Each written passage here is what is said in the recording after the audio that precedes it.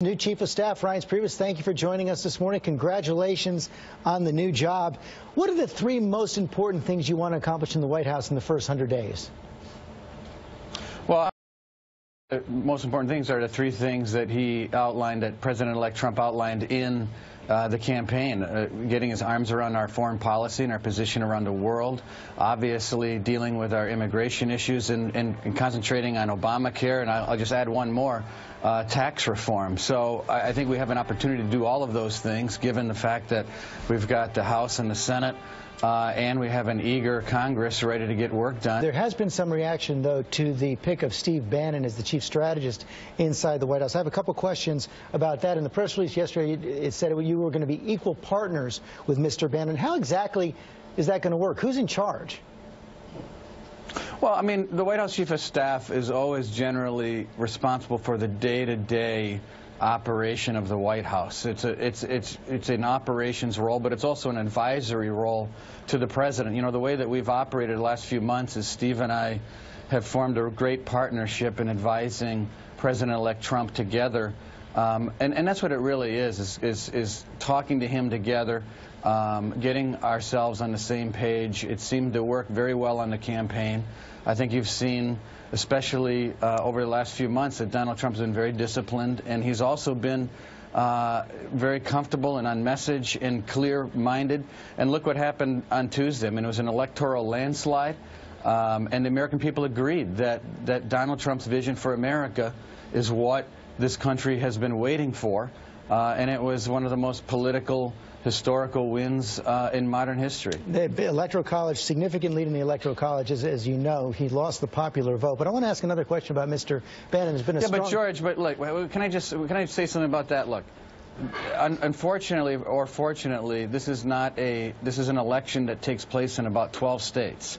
If Donald Trump wanted to spend 3 months in California and New York, he would have won the popular vote. So he played the exact strategy that a smart person would play in the 12 states that mattered, and he won significantly. So I get the obsession over the popular vote, but that's really not what this election was all about. No question he won the presidency fair and square. I was just pointing out that fact. But let me ask that question about Mr. Bannon. As you know, there's been a strong reaction. The Anti-Defamation League says he is hostile to core American values.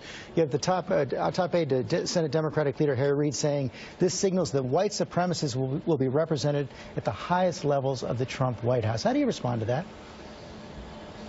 Well, look, first of all, I don't know where they're coming from. I mean, that's not the Steve Bannon that I know. I have sat with him for months. I have never, ever, one time experienced that. And well, they're looking at the Breitbart website. People are taking it way too far. What I would say, okay, look, what I would say is you have to look at the person. I think you have to get to know the person, and I think if people understood that we have a naval officer, a Harvard Business School, London School of Economics, this is a very, very smart person who's serving as a senior counsel to the president. I mean, I think there are going to be a lot of announcements of a lot of people, but I find him not to be the way that he's being accused. I find him to be the opposite, and I think people need to give people time and give people an opportunity and not make judgments. Don't judge people based on what other people say. Finally, the Wall Street Journal is reporting this morning that Mr. Trump and his staff seemed surprised by the scope of the job when they went and visited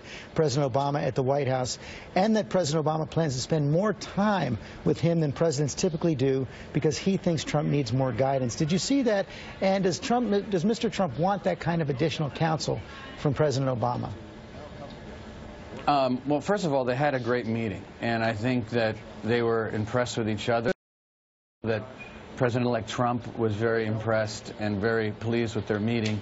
I didn't see that, and I wasn't there, to tell you the truth, and I haven't heard those things. What I see is a president-elect that is getting prepared. I see a staff in New York that is very busy doing the best job that they can for the American people. And I see President-elect Trump being very calm and cool and collected and prepared to lead the American people. And the President-elect will be making more announcements this week?